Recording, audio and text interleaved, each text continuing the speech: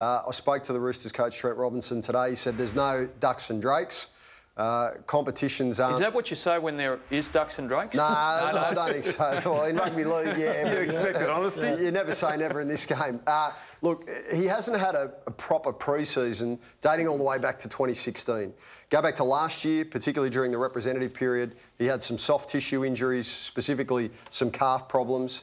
And so I think there was a view amongst the Roosters' high performance and scientific staff that the best way to get Boyd Cordner's body battle hardened for a hell of a long NRL season and an arduous representative season as well, you got Origin, you got a Kangaroo Tour at the end of the season, was to give him a proper pre-season now. This was when the timeline fitted, and he won't be ready to play. I don't think he's going to play next weekend either against whoever the Roosters got in round 2. I don't think he'll be back until round 3 against the Bunnies. Not good for my fantasy team. No.